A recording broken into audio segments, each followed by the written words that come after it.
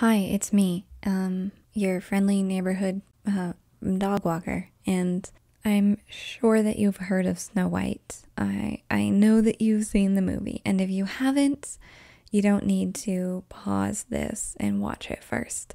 But we are going to be talking about the Disney version of Snow White, and I'm very excited. Especially, we're going to be talking about the voice actress who played Snow White. So, um, let's get into it. I have so much to tell you. So, let's talk about Adriana Casaloti.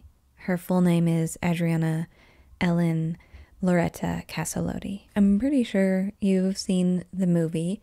I have quite a few times, but I had no idea who the actress, or any of the voice actors were for a very long time. So, this is the rabbit hole that I fell into. Adriana was born in Bridgeport, Connecticut, in May 6, 1916. She was born to the parents who were Italian immigrants. They immigrated from Italy to New York. Her mom and dad, Guido and Maria, they had a daughter before her, so she had an older sister, and they were all of them were amazing musicians and amazing singers. Her dad taught voice and singing in opera. That's how they made a living. Her mom sang in the Royal Orchestra, and her sister became a famous singer as well, and a famous vocal famous vocal coach that helped and coached some of the most famous opera singers of that era. So this is a really, really, really amazing singing family. I would love to have Thanksgiving dinner with them, or have I guess there's no Thanksgiving carols. Okay, I would like to have Christmas dinner with them and listen to their carols. Adriana was, like I said earlier, she was born in Connecticut, unlike her parents. They were born in Italy. She died in LA.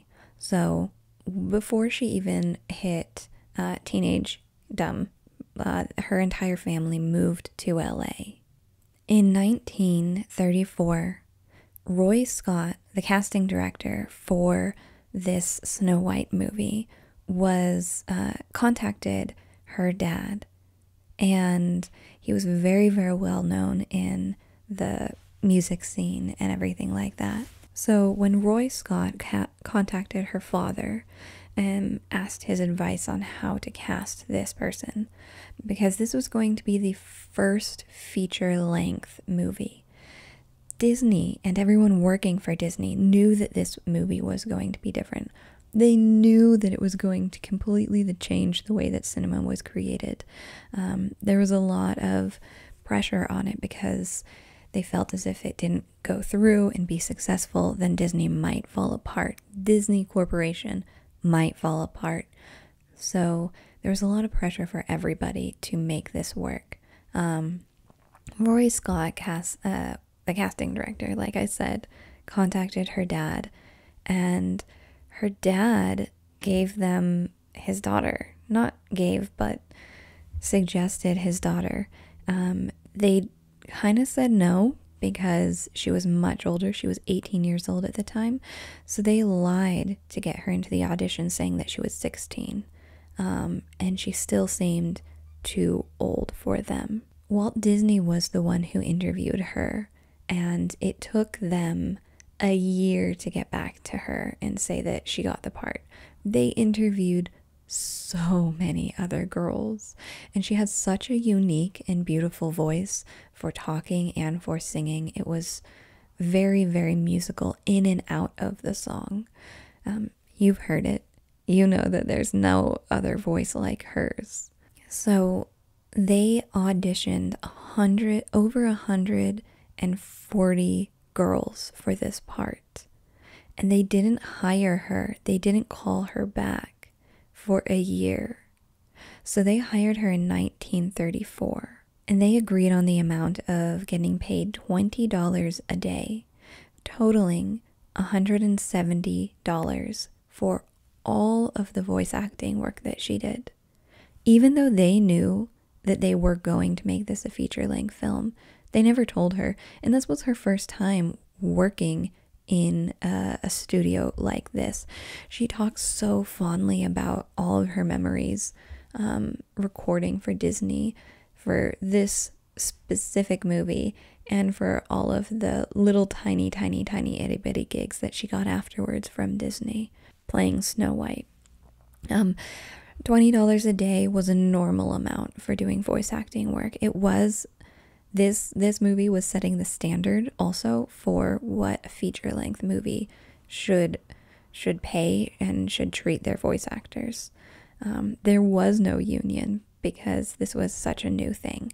Again, this is the first. I couldn't find out anywhere that I looked if they lied to her, if they actively told her, no, this isn't a feature-length film. But it was very, very clear in all of her interviews that they definitely misled her.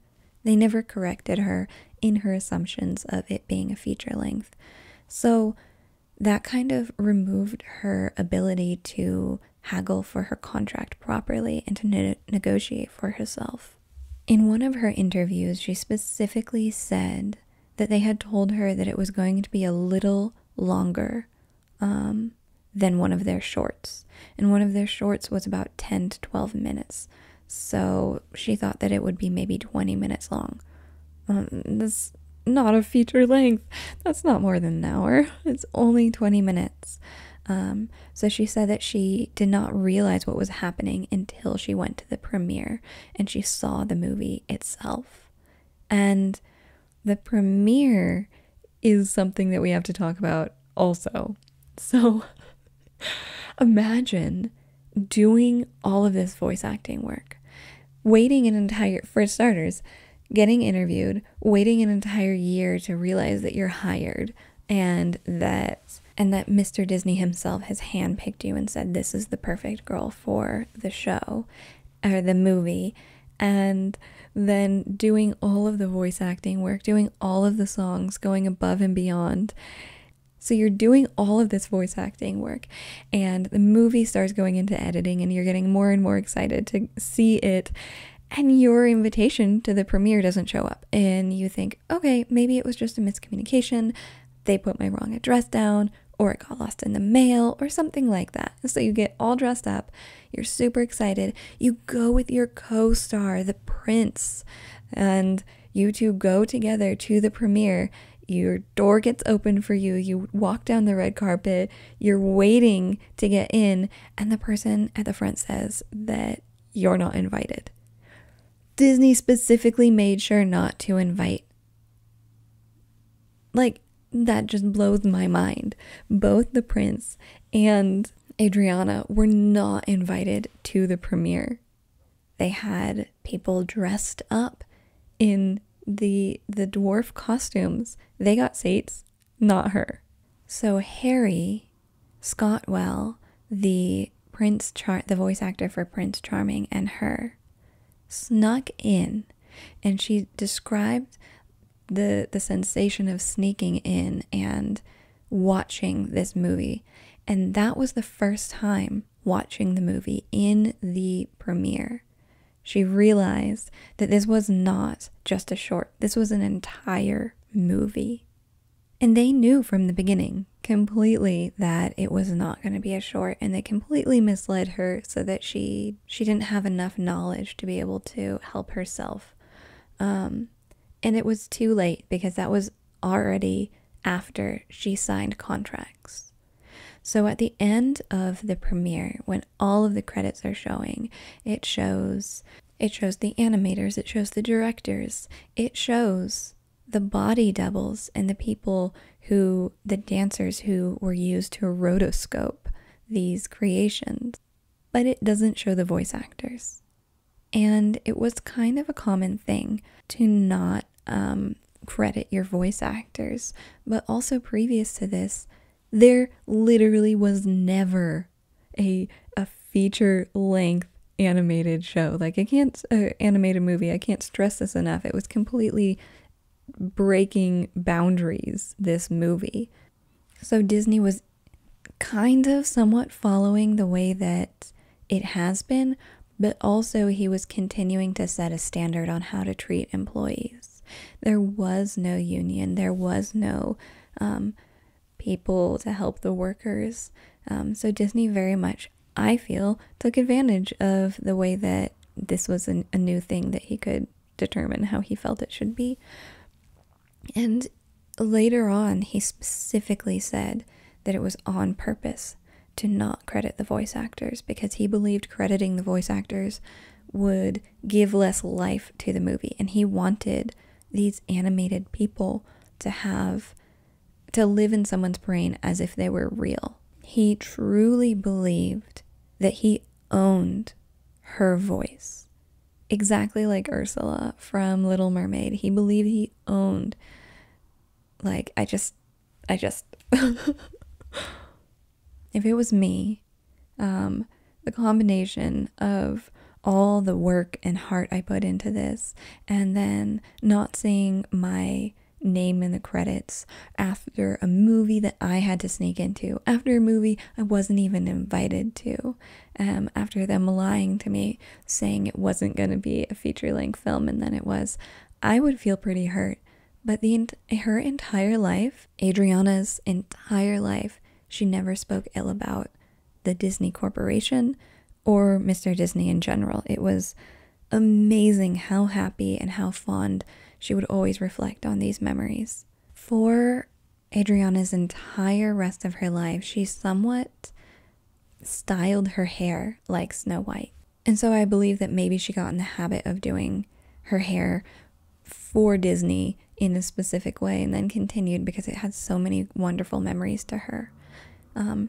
She continued to tour and to be Snow White's body double whenever they were doing a press conference until children started to complain that she looked too old. This was extremely, extremely hurtful for her. And this, I believe, is where the severity of her contract started kicking in, because she was not allowed to use her voice for anything ever again. She didn't teach voice acting. She wasn't allowed to make a record. She wasn't allowed to do voice acting where she was just talking and communicating.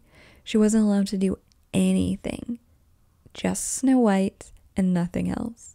In my research, when I have gone down this rabbit hole, I found out that Mr. Disney seemed to do this with a few women in his life. He would find them, he'd pick this girl out, a young girl, and say, this is the one that is going to be my favorite, and give them a different type of attention. Another example of this was one of the original Mouseketeers, who he also cock-blocked and tried his hardest to not allow her to grow past what he wanted to be able to control. He truly believed that he owned Adriana's voice.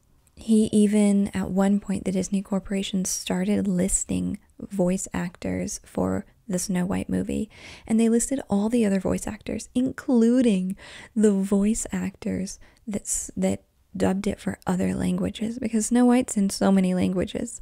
Everyone else was listed in the credits except for her. So another great example of his contracts being incongruent, not consistent between people. Marge Champion was the dancer who modeled for Snow White. Marge Champion is an amazing woman. She's so cool. When I started researching her, I was like, oh my gosh, this lady is so great. But anyway, they would film her and then use her body and dancing and her hand movements to rotoscope what Snow White would look like. Marge Champion did a lot of different things through her life. For Snow White, she was paid $10 a day, so less money. But after Snow White, She also body doubled for a lot of different things for Disney, including some for Pinocchio. She also went on multiple different shows, multiple different movies. She was in, she had her own TV series called The Marge and Gower Champion Show. Marge Champion was a champion. She was amazing. She was an actor and a choreographer in Broadway. And she starred in shows and helped out in shows, shows like Hello Dolly and a whole bunch of other. I encourage you to look her up. She's incredible. But and she also owned a dance studio in New York City. I feel like if you're going to be a dancer, that is like the highest thing that you can do is like have a dance studio in New York City. Along with being in film, being in theater, she also owned a dance studio in New York City. Like, this girl had it. Okay, so Disney never cock-blocked her. The corporation never cock-blocked her. They never expressed that they owned the way that her hands move or they own her look. Like, she had that look in those hands in that body movement before Disney saw her. Adriana had her voice before Disney heard her. I don't understand what the difference is. It's someone's body. So it's just another example that he specifically was seeking to treat Adriana slightly different than other women that he had hired. In 1983, Snow White was nominated for Best Musical Score and the Academy Awards. Also, in 1938, Jack Benny contacted Adriana, our girl, to be on his radio for a gig. He enjoyed her, he wanted to talk to her, but this was part of the larger Disney corporation. So he had to ask permission from Disney, and Disney said no. Jack has gone on and said specifically that Disney said, no, I own her voice. You're not allowed to use her voice. But this is one of the only people that spoke poorly-ish about Disney when it comes to Snow White. His exact quote was, "I don't want to spoil the illusion of Snow White. Sorry, but that voice cannot be used anywhere. I don't want to spoil the illusion of Snow White." Disney didn't care about the livelihood of a human being. He cared about an illusion of a movie that he was making millions on. And we'll get to that in a little bit.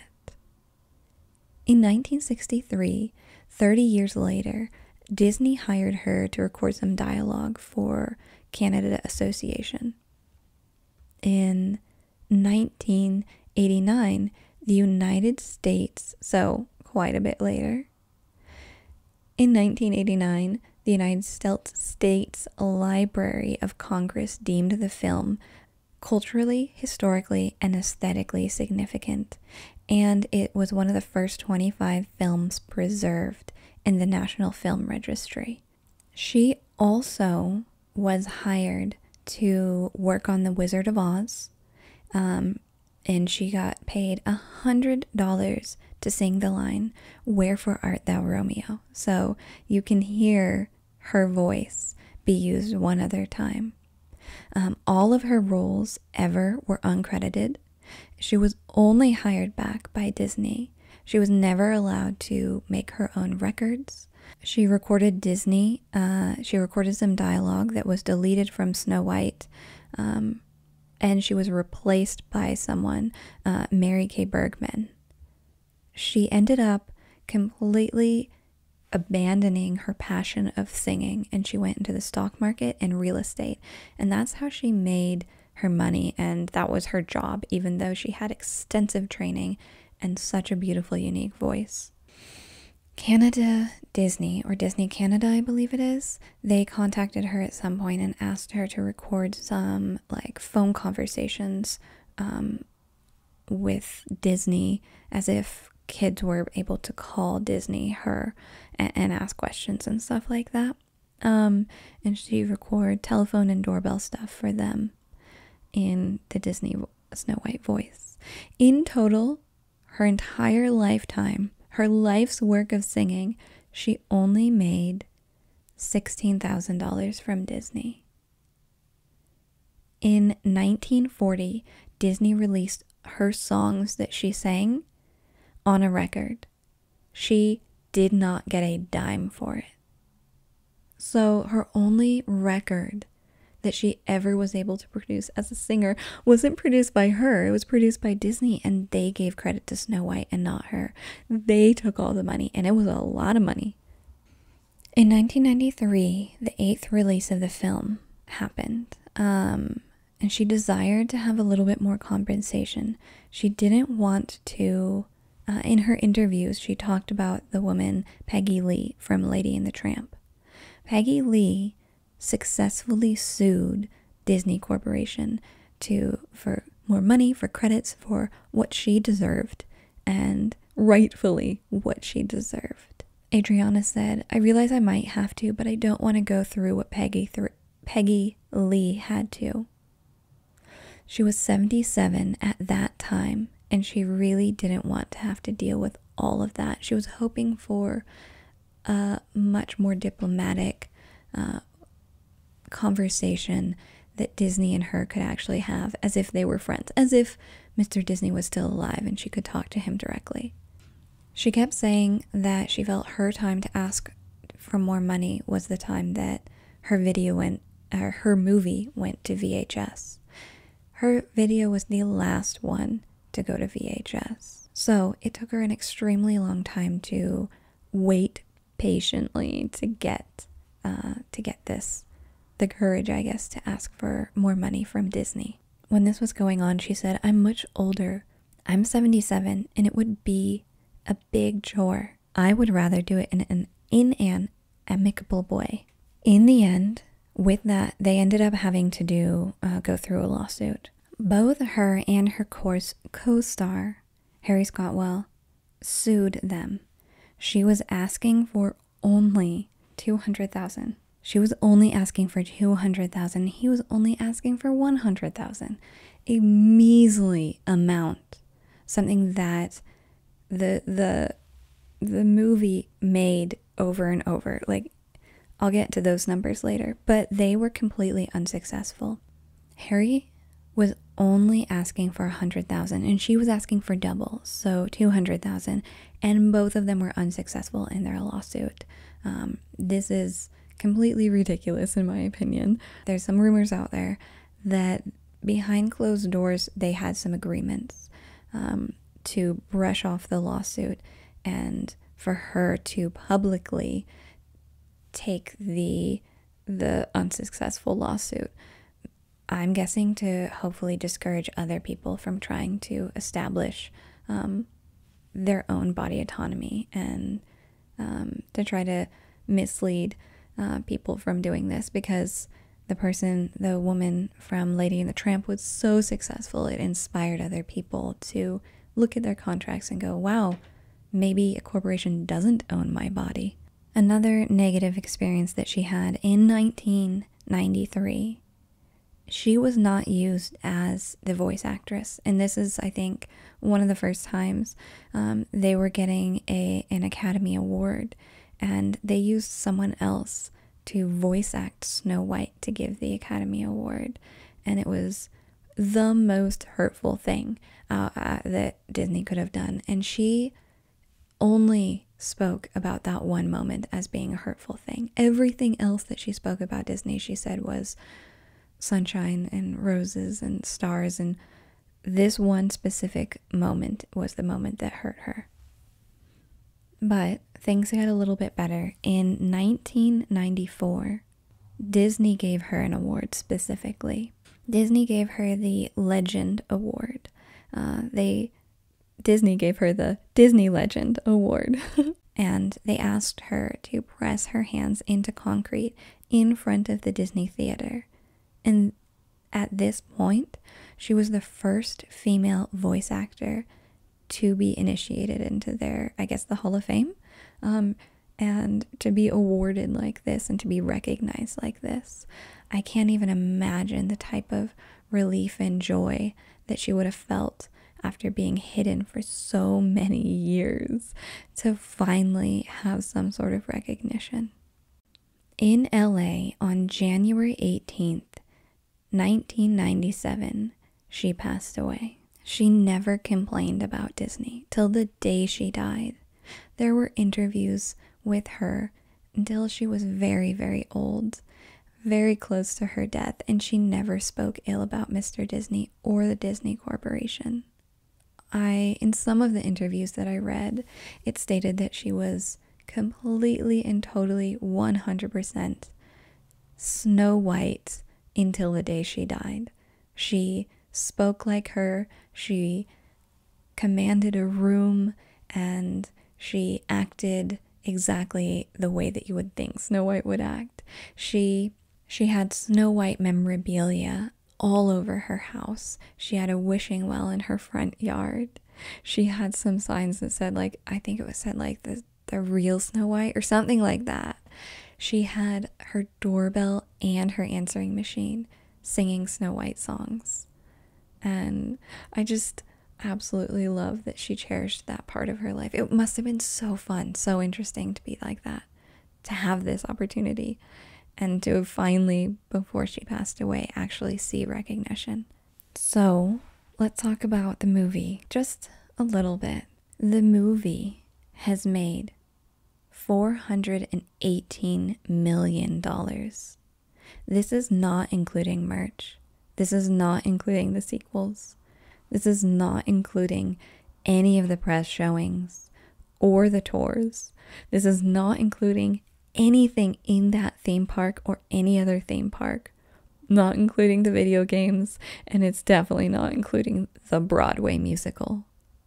So this one movie box office made $418 million back then.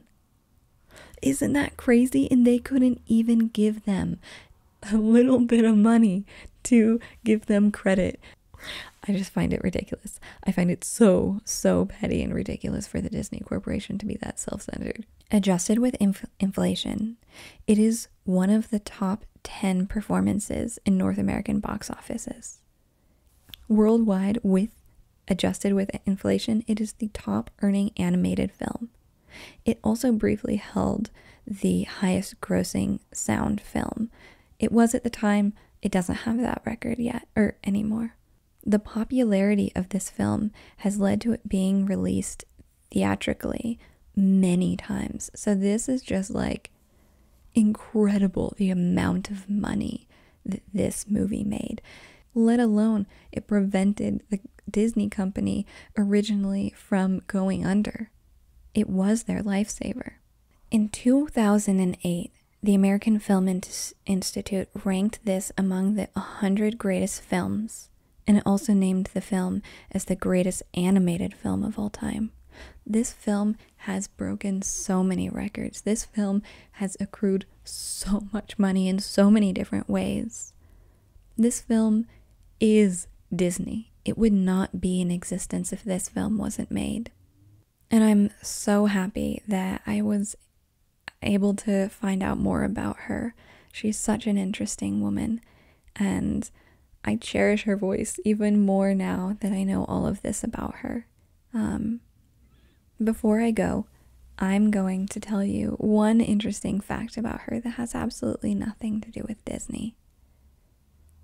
In her interviews, she claimed to be the first woman to ever wear a bikini in public. Snow White is an incredible movie. I love it so much.